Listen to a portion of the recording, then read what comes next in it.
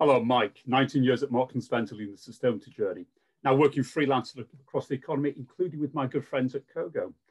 Now, look, one of the things we really want to explore with you today is sustainable consumption. How do we put citizens at the heart of a very different way by which we consume food, clothing, telephones, everything in our lives?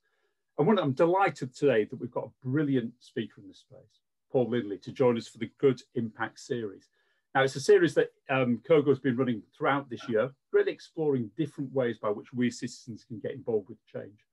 Paul, I'm delighted that you've joined us. I'm going to ask you in a moment to say a few words about a very rich career that you've followed on this journey. And then we're going to explore the future. How do we really put citizens at the heart of a sustainable future going forward? So, Paul, let me start with you. Just tell me a little bit about your very, very interesting career today. Thanks, Mike. Thanks for a fabulous webinar to be on. Thank you for having me. Well, I have been working for 30 years, which is incredible to me now. I started off as a chartered accountant. Knew I wasn't a suited and booted guy, but knew I needed to understand a little bit more about business if that was my career further on and setting up my own. So qualified as a chartered accountant, moved to Nickelodeon as the financial controller, and I stayed there for 9 years and ended up as the general manager. So that was where my journey went, from understanding about brands, understanding about putting consumers first, understanding about the whole operation and leadership within a company, and how finance fits, but also how marketing fits, how understanding people fits, and really how psychology leads businesses. And then towards the end of there, two things in my life came together, allowed me to set up my own company and gave me the confidence behind the idea. One was the experience of those 9 years at Nickelodeon and really being exposed to the fact that our kids, generation on generation, are getting less healthy. And I was sitting where television was being blamed for that. Either watching bad ads or they were not doing exercise, they were watching television. And we were trying to address that, but I saw it was a problem. And I thought we can't continue. It's a sustainable way our society lives if our kids are getting less healthy generation on generation. But at the same time, I was having my own children, my first child, Ella. And when she was sort of a baby going into a toddler, she sort of stopped experimenting with food as she had been. And I did what I'm best at: silliness, games, mess, making her laugh, popping a spoon in her mouth when she laughed, and worked out that if food can be fun for kids, then they'll eat it and they'll have a good relationship with it. If you can make that food healthy, then you solve a society problem as well as a family problem, as well as an enjoyment challenge. And so I tried to put those together, and I started Ella's Kitchen in 2004. I left my job, gave myself 2 years to set up the business. We launched in 2006. And then it was just a fast-paced, foot on the accelerator growth story, which we at least doubled our turnover every year for the first 7 years to over $100 million worth. We were profitable from the beginning, but crucially, I think the business was built on this mission that I had of to help kids live a better life and have a better relationship with food. So I sold in 2013 and tried to use, in the years since, have tried to use my experience and my passions to do one of two things. One is to help business be this better force for good in society. That involves changing the economic system, but it also involves nudging the current economic system. So things like I'm involved with B Corps, the B Corp movement, I'm involved with Share Action, I'm involved with some non-for-profit businesses and trying to campaign for better business. And then on the other side, and somewhat overlapping, I work to try and improve children's welfare and to improve the opportunities that every child can have in life. So I chair London's Child Obesity Task Force for the Mayor, on the board of Sesame Street, a non-for-profit fantastic business, and I do a whole load of small advocacy things that just try and make the next generation better than the last one, so that we have this responsibility to deliver a world that is better than we found it, and it's something that they can build on and make it much more sustainable as we are in the middle of the crisis that we're in. Paul, I mean, just to pick up on some amazing achievements already, and may I say, a short career already, so much more still to come, sir. That's right. Just let's pick on this theme of, you mentioned Share Action, because I'm really interested in how investors are starting to get interested in the business that they invest into. Now, clearly, there's always been ethical businesses like yours, But now we're starting to see mainstream investors get involved. Can you just tell us a little bit about what your perception of that, the investor voice is in the boardroom, how important it is, and what it might look like in the future? Yeah, absolutely. And if I may, I might take your question back a few steps and build up to that, because one of the things I've learned on my journey is the etymology of the word company, where it comes from, right? And it comes from cum and panis, two words that mean with bread. It's about people sitting down and breaking bread together. It's about people. It's not about the economics. The economics and the profit drives the delivery of the mission and what people aspire to. You and I buy any product. Everybody listening buys any product only because we think it's going to improve our lives.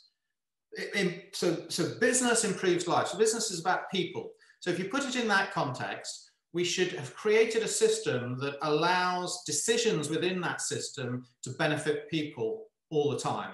And of course, it doesn't. We've set up this economic system that is shareholder first and everybody else second, so that shareholders can destroy an environment, make money for their shareholders in the short term, and leave the rest of us without the beautiful environment that we need.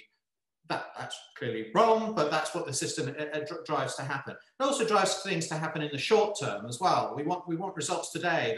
The public companies need their quarter results. Private equity needs their 3, 4, 5 year results. Even politics needs a 4-year return. So everything in society is designed to short term. Yet you, I, everybody watching needs the long term. We believe in the long term. We're rearing children for the long term. We want the security of our defences and our environment and our pensions, all of those for the long term. So our system doesn't deliver that. The second thing is the regulation around our system is failing us too, in terms of, marketing really works. I've set up a fantastic brand, really, really proud of it. I know that brands validate people's sense of being and community and who they stand for. That's what. But it's almost a passive thing for a brand. It's not saying this is what we stand for. You should come to us. It's saying to people, we know what you stand for. This is how we're helping you live your life. So it's a push rather than a pull sort of thing. Yet it is easily manipulated. Let's put it that way, in terms of pushing things to people that they don't want, that doesn't improve their lives, that they're told that will improve their lives. And we're in a society where everything is marketed at us. There's advertising opportunities everywhere. And that's not good for responsible consumption and a responsible, sustainable planet. And then the final thing, I think, is around tech and around how we've created a social, especially for younger people, we've created a social society, social system where the pressure is on to buy, to look good, to have consumption, to have material things, and to be part of a group, a generation, a set of generations that take value from having stuff and sharing the fact that they've got stuff. So all of that sort of works against responsible consumption. And that's what the financial system is operating in. So if it take right back to, it's really about people. And, anyone watching this will have we'll all have different sets of values, but we'll all want to consume based on those values. That'll be part of the decision. Obviously, price and quality and availability and everything, but part of that. So if we've got two things that are pretty much exactly the same, sitting next to each other on a shelf, let's call them a smoothies, and one of them's got a little bobble hat on, and we trust and we know that 5p from that purchase is going to go to help lonely older people. Most of us would say, okay, we'll go for that one. It will be part of our decision-making process. So from little things that we buy day to day, that's part of our decision process. But when you come to the financial system and pensions and the stock market and portfolios and things like that, most of us, I don't understand it, I'm not connected to it, and I'll leave it to others. And it becomes anonymized and depersonalized, and the connection between people gets lost.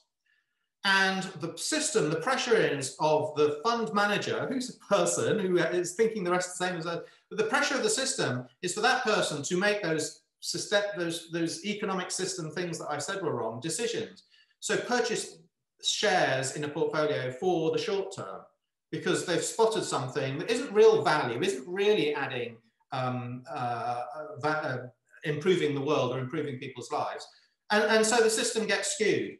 So my point is the system has created, we've created a financial system whereby, because so many of us fear it or don't feel connected with it or just want to work elsewhere and don't feel we can influence it, then it becomes anonymized, it becomes engineered, and it becomes not human, and it comes purely to get short-term returns.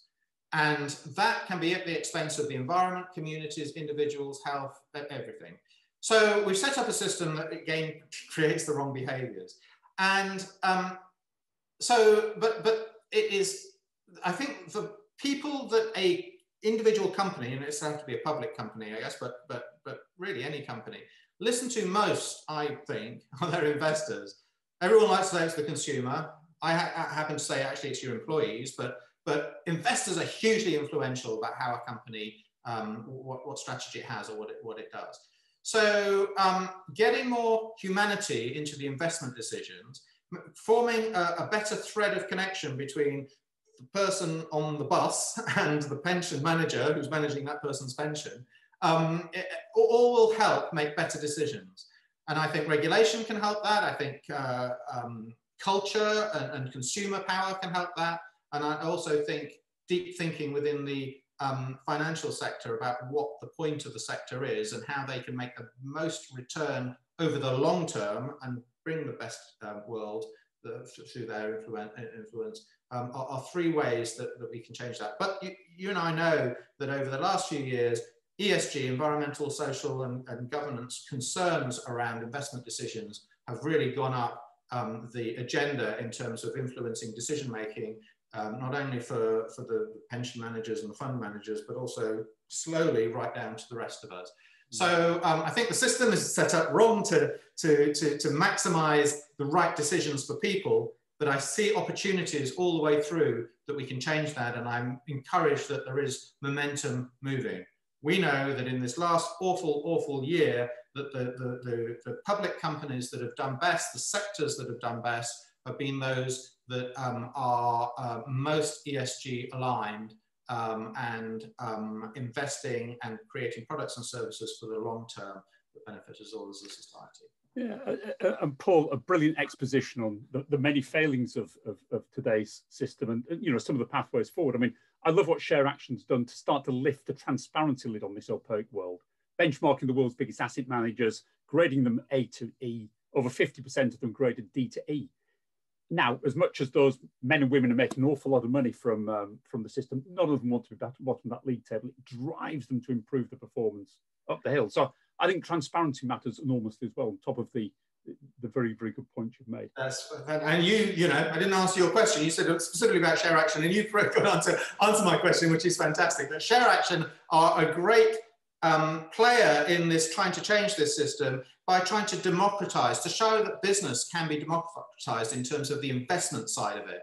So all of us that have a few little shares, either in our pensions or individually in these big public companies and think we've got no voice, we can have a voice. We can pool our power. We can get resolutions tabled at AGMs, and we can hold the managers of these big businesses to account to do the best for society, as well as their shareholders, stakeholder economy, and that's what Share Action does, and really effectively too. Paul, I'm really glad you've raised this, because we sense as individuals that our purchasing decisions on a day-to-day level can make a difference, and we're going to come back to that in a moment. But I want people to recognise that their decisions as investors make a difference as well. We might feel powerless in this system that turns over trillions of dollars a year on the global scale, but the decisions we make about where we invest our money, where we bank, make a big difference too. Now, there's something you mentioned about the corporate life, breaking the bread, and that struck me, that reminded me about your relationship with Toast Ale as well. So let's just take it now from the big picture into a specific business model. And maybe we just unpick some of these themes around the Toast Ale business model, some of the things they've done. And I'd love you then at the end of that, just to give some advice to any aspiring purpose-led entrepreneur who's watching this. Yeah. What are the 3 to 5 things that will help you get from an idea on a piece of paper onto the shelves of Tesco's? But let's start with the Toast Ale story first. Okay, so Toast Ale shouldn't exist. If we hadn't set up an economic system that fails us, wouldn't need to exist. But we have created that system. And we've created a system where we produce a third too much food every single day. With bread specifically, 44% of the bread baked today will never be eaten. Now that to me is just, in a single example, just shows how crazy the fact that everybody in the system, all the way down the supply chain, is economically incentivized to produce too much bread, right from the farmer through to the supermarket, all the way through. And it leaves us as a society as a problem. What do we do with the 44% of the bread that we've spent money, we've spent resources, we've affected the environment creating, that now we've got to throw away or reuse or work out what the hell we do with it and how we move it from A to B and get it off the supermarket shelves, I guess. And that's where Toast Ale came in. Because we thought back and with many others as well, there's a movement to this going on, and knew that like when human beings first started farming and wheat started to be farmed, people made bread and people made beer at the same time with the wheat that they'd grown. And so that the history and the development of both those products have been in tandem.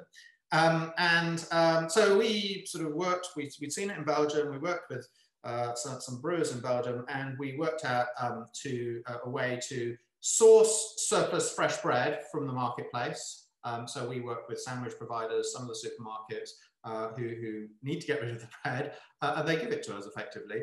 And we put that into our recipe, and we create delicious craft beer from that. And so we've upgraded the problem with the product from bread now to beer with added value, and put it back into supermarkets and to bars and pubs and into the on-trade and off-trade, and sell it. Now, we sell it and it works and people buy it, not because of what I've just said, but because it's delicious craft beer.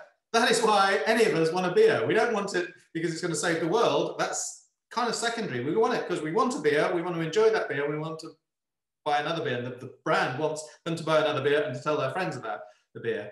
Obviously, food shouldn't be wasted, and neither should you, so we should all drink responsibly. So what we do, there's this kind of, and it took a little bit of time to work out this hierarchy of, you get the beer because you want a beer. Then we've got this great opportunity to speak about the story of why this beer exists. So on the packaging, on the labeling, that's the best place, the most obvious place, the most influential place to speak about it. So we speak about food waste and the statistics and little stories around that. And then obviously inside the product is food waste, and the packaging is all sustainable, and we work towards that. And then we use that to start conversations and to start campaigns around highlighting what's in the bottle and on the bottle. So for example, last week, we know it's a year away from COP26, and we started a year-long campaign which is around raising awareness of food waste and how food waste needs to be incorporated into the goals to 2050 and 2030. By developing 7 new beers across this next year, 6 weeks apart each time, each one working in collaboration with another company.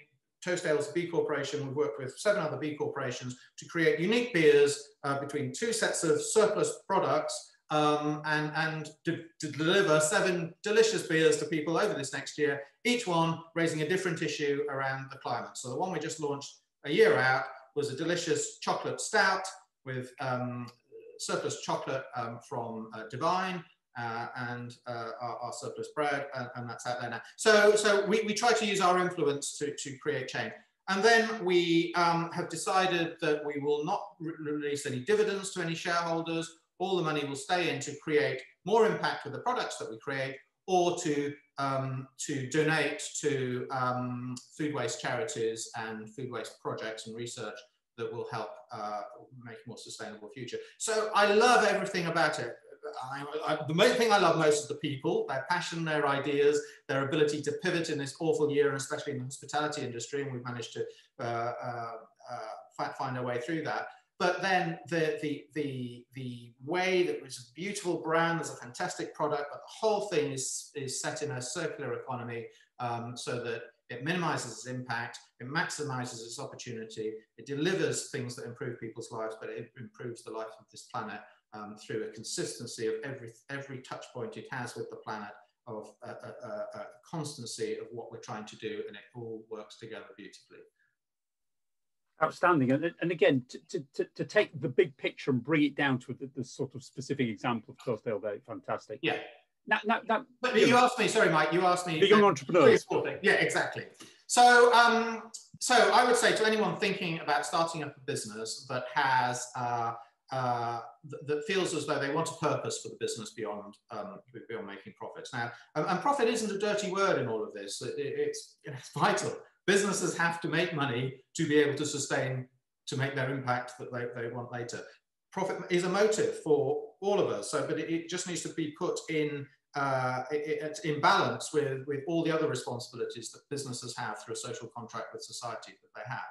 So the advices that I would give was, first, give yourself confidence that the equation that has profit and purpose in it have those two things on the same side of the equation. You're not balancing reducing your profits because you're raising your purpose. The two things work hand in hand, as you can see with toast, as an example there. You will make more profit if you believe in a higher purpose than making those profits. Because the truth and the trust and the authenticity of what you're trying to do, if you've got a sustainable business for the long term, an economically sustainable business, that will do better. So one is really about the confidence. Number two is the people point.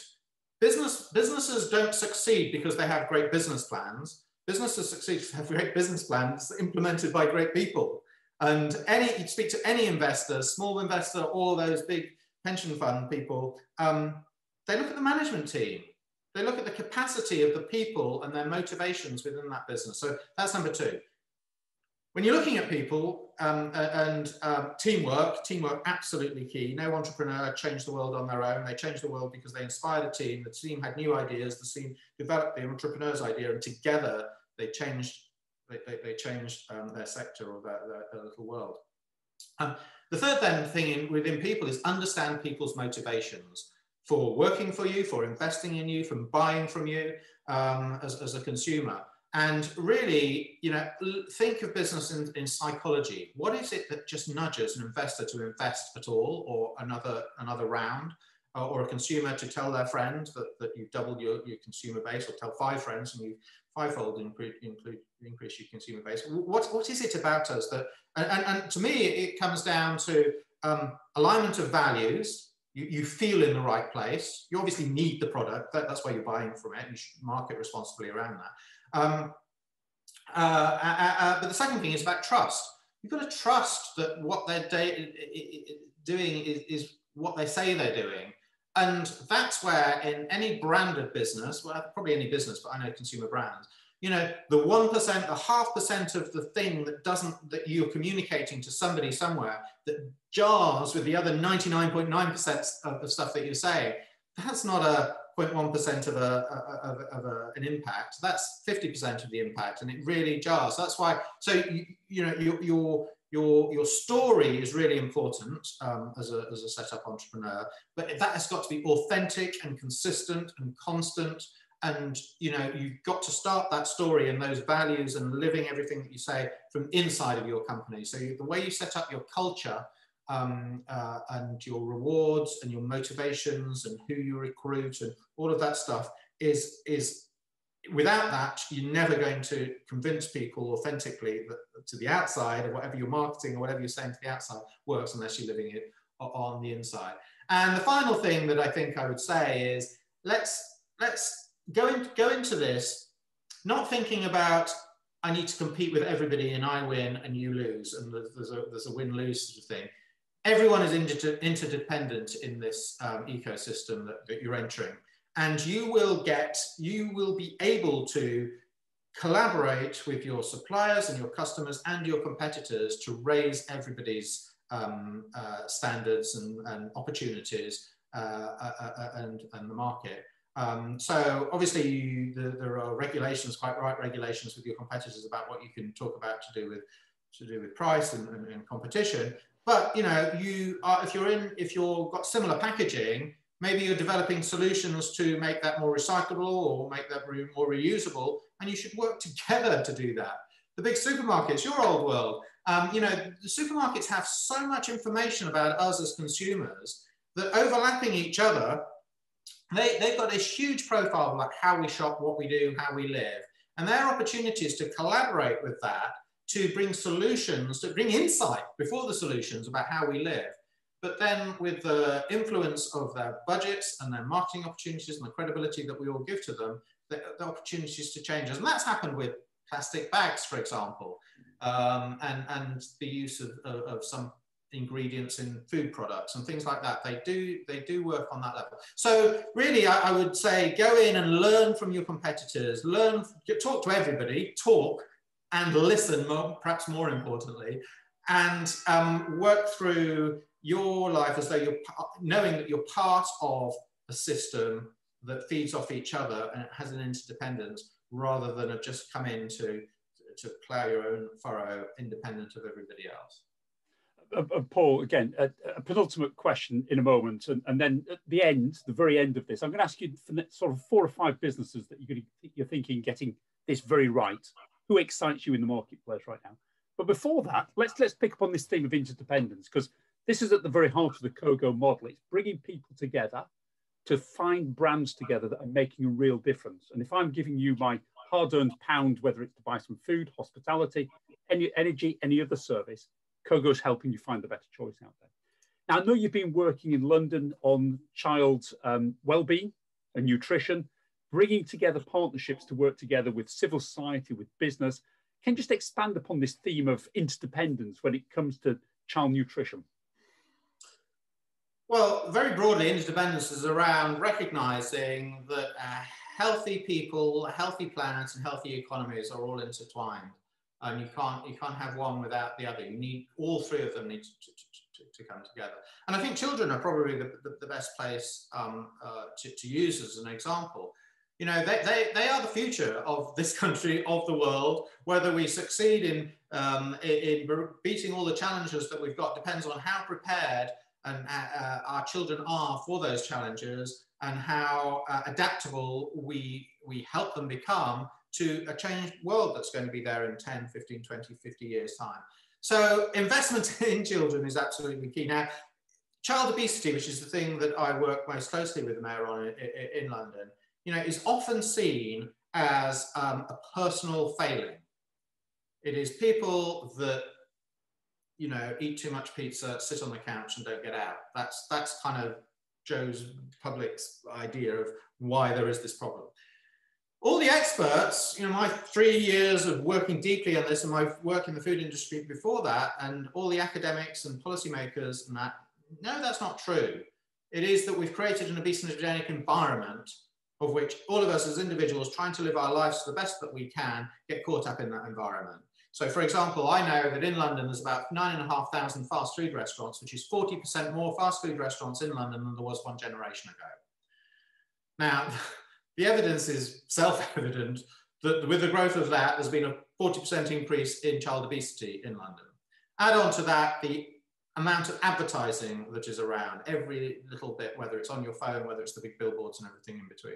Add on to that the air quality has declined because people drive too much, not walk to work, and because the air quality is bad, our parents don't want their kids out playing in the streets, playing in the park.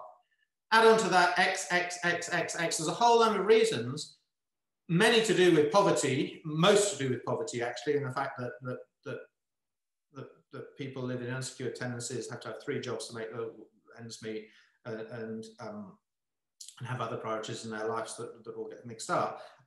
It's an environmental problem. So if you take that analogy of there is a problem, it is solvable. It is solvable by nudges and by big government regulation and small consumer changes day to day. We can change this. But if you take that as and look at that in the context, look at the economy in the context of that, the little decisions that we make within the system can make a difference, but it's the system that we have to change. We have to change that system whereby it is more interdependent, where healthy people, planets, and economies can thrive together, where everybody can have access to free and fair markets, not just those in the know or those in the right place or with the right surname or whatever, getting on the ladder. And that the relationship between government, civil society, and business is better worked out.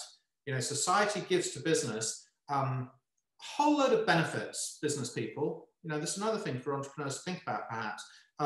You know, when you sign your papers that set up your company, the rest of us are giving you limited liability. So you really mess up and your liability is limited. We give you certain leeways on what you can report and not report.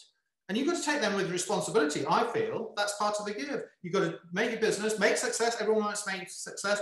Train people as you go along. Do the right thing to do with how you market your product, pay your taxes, those sort of things. And the rest of society will help you innovate and deliver and buy from and make available your product. So like with the obesity, we need to really look at how we can change the economic system from the top, how we can use the consumer power, employee motivation, and good citizenry to nudge and change the culture around what we buy and how we consume. And then, as you mentioned earlier, a similar angle with the investors and make sure there's a responsible investment. But, you know, the whole system, I'll just finish with this and sort of saying, the whole system is set up. Somehow we've created this, and you know, human beings kind of don't know when a good thing turns into a bad thing, I guess, is the problem. Why we need regulation, we need to stop and think sometimes. But, you know, the whole system really now is the de facto position for businesses and for the economy is that people are basically unhappy, and by selling them stuff will make them happy. So consume, and you'll be happier. That's what so much marketing's around, that's what so much product development's around, and that's how the whole ecosystem works.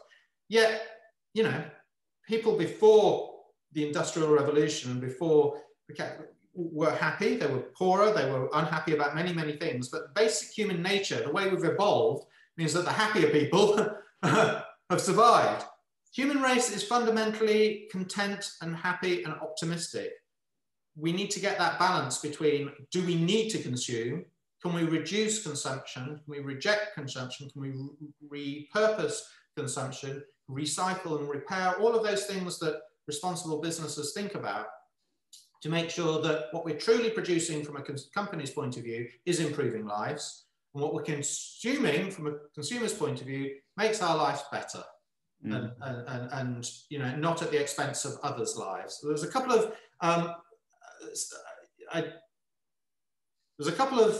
quotes that I heard the other day. One was around, if the product's free, you're the product. Yeah. You know, and I've sort of added on to that, if the product's really cheap, somebody else is paying. And, you know, a good economic system, you would be aware of who's paying. That the child's going up the tree to pick the cocoa pod that's in your chocolate, sort of thing. And the more that transparency comes through, the more we'll be able to nudge consumer behavior to do the right thing for everybody. And that word transparency, again, it cuts through everything we've been talking about. This need for people to say, this is what I stand for, this is what I do. Then the marketplace has got a choice it can make, depending on everybody's behavior. But every system we've got, whether it's the food system or the financial system, it's opaque. And people are not able to make a rounded set of judgments on what they do.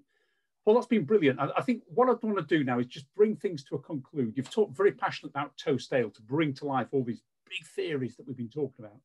Just give me 4 or 5 other examples of business that you see who are getting it right, and let's hope are the future of responsible capitalism. Yeah. Okay, let's let me pick a big one and a small one, and then a couple in between. So big one, I think literally this week, the biggest for market capitalization car company in the world, Tesla. Produces way less cars than the General Motors, etc., but highest capitalization. Why has it got highest capitalization? Because the markets think that Tesla has got the future, or is leading in where the future is going. Now, Tesla can be helped massively in getting that by government saying by 2030 we're going to be carbon neutral, etc., and you're not allowed to buy a petrol-based car, all of that. So that's government really influencing a private company.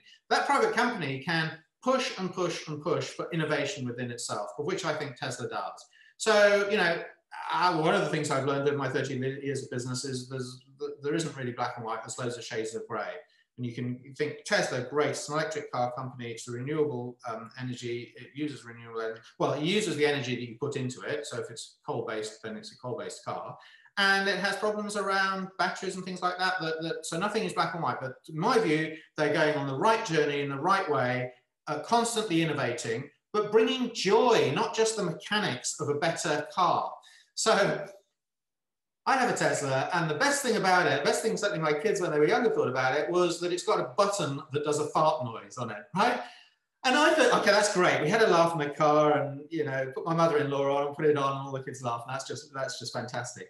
But I began to think of the way that company is set up, so that somebody in a meeting at some point says, "Got it, guys, fart noise," and that got from that meeting through all the gates of product innovation, in a really serious product that is really around the world and safety of your family in the car and all of that, to be allowed to be in the final product. And that's one tiny thing. So I assume that the company's culture is all ideas are great ideas, let's make joy in the world as well as functionality. And I just love all of that, because it really sticks two fingers up at the establishment and says there is a different way of doing it. It has its problems, the businesses, all business do. So I hope they focus on solving the problems that they create, but they are solving a whole load of other problems the rest of us create. That's a big company I really love.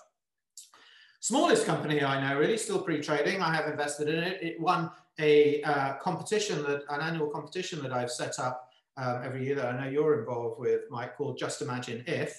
And it's for entrepreneurs who have an idea, it's not yet a reality, that addresses one of the sustainable development goals with a business plan, and they need help and to get it to a reality. And the prize is £100,000 worth of university support, whether that's business school or getting a minimum viable product together, or research, or whatever. And the original winner of that a couple of years ago is a young Peruvian guy whose business is, the output of the business is quinoa-based milk, or ancient grains-based milk. Actually, it's got more protein in than just quinoa and other plant-based milks. But but that's not the reason he set up the business. The reason he set it up is he believes that what the natural balance in our world is a biodiverse environment, and that monoculture is ruining that. And therefore he went for quinoa, because quinoa grows in biodiverse hillsides of the Andes, and it is picked predominantly by smallholder farmers, or there are many smallholder farmers who are getting a bad buck at the moment, but his company is paying fair trade and fair price, but also pushing the Peruvian government to change regulation there. But so by doing the right thing for the environment and for the people who are the primary pickers of the quinoa and the tawi, that producing an added value product that is healthy for the rest of us, that is healthy for the planet and healthy for our individual health. And he's worked out how that can work through with a delicious product again at the end. So I just think it's great. It's a bit like toast. Great brand, great product, doing good for the environment, doing good for people, and on trend. So I think it will make money. Okay, so in between that, I've been thinking of a whole load of changes, little nudges to changes in my consumer behavior over the last couple of years that I think are probably some good examples. So toilet roll. Who gives a crap? We buy now. Every toilet roll that you buy, a toilet roll is created for somewhere where the sanitary conditions are poor. I can feel good about that. I can feel being made convenient because it's delivered to the house in bulk. So saving deliveries and saving the convenience of me. And it's quality and all the rest of it. So great, it solves me, my time, and it's doing good. Then you've got similar things like Allbirds, fantastic shoes that I've changed to, Bamboo's fantastic clothing line that I've gone to. Let me pick a last one, Mindful Chef,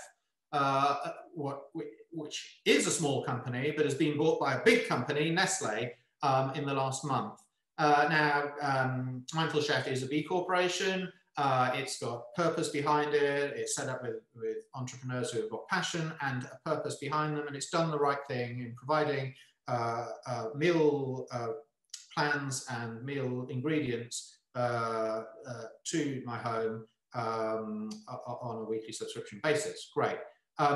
But the interesting thing is why Nestle bought it, to me, in terms of good business. And I'd say, you know, Nestle, everyone could knock Nestle for all sorts of things, but in buying purpose-led small businesses, they have the ability to change what the business landscape is, because they are perhaps following what they see the consumer demanding: healthier foods, more responsible business, more authentic brands, that sort of thing. They've said, I have to believe what I see in public documents and what I see from interviews from both sides, is that they will do nothing to change the mission of the company. They will do nothing to engineer costs out of the product. They will just open up new markets, open up their expertise and everything. So by aligning with a big business, they are allowing Mindful Chef to thrive in what it does well, the entrepreneurial feel of we can do this, we can do that, people can't tell us what to do, or we can try and we can fail and we can iterate, and all of the great things that creativity brings with a small entrepreneurial business. And I guess I'm attracted to that because in a way that's what I did with Ella's Kitchen. I sold to a public company, and I'm really, really proud that perhaps the proudest thing I am with Ella's Kitchen happened after I'd sold, and that was that we'd be able to put influence from no shareholder position, but just through talking and through people and through showing them it was the right thing to do, to help Ella's Kitchen a credit to be one of the UK's first B corporations in 2016. And that by doing that, it means that the mission of the business is in the constitution, in the articles of the company. It cannot be changed. It validates it, it protects it, it sets the gold standard, and it invites Ella's Kitchen into this community of 400 or 500 B corporations in the UK now, who are setting out to change what success means in business and to define what business as a force for good can be and show what it does. Paul, thank you. And again, what I love about our conversation is you've taken us from the biggest, highest level of all the faults of the system we have today. You've taken us down through purpose, how it can be a solution, really practical advice for any entrepreneur wanting to start a business. And you've given us, again, the practical examples of people who are doing it big and small, are starting to change business for the better. And I would say to anybody watching this, be prepared for change. Whatever organization you sit in today or might sit in the future, if you're not putting purpose at the very heart of what you do, properly, transparently, with real impact, not just for your business, not just for your customers, but for society and planet as well, you ain't going to be around. So prepare for radical change. Paul, you've brought that to life for us. You've been brilliant. Thank you very much. So that's the end. I mean, thank you, CoGo team, that brought to us. Please, please, download the CoGo app. It helps you, the citizen, make choices in your life to support businesses with purpose, big and small, that are making a positive difference to the world we live in. Thank you very much. Have a great day.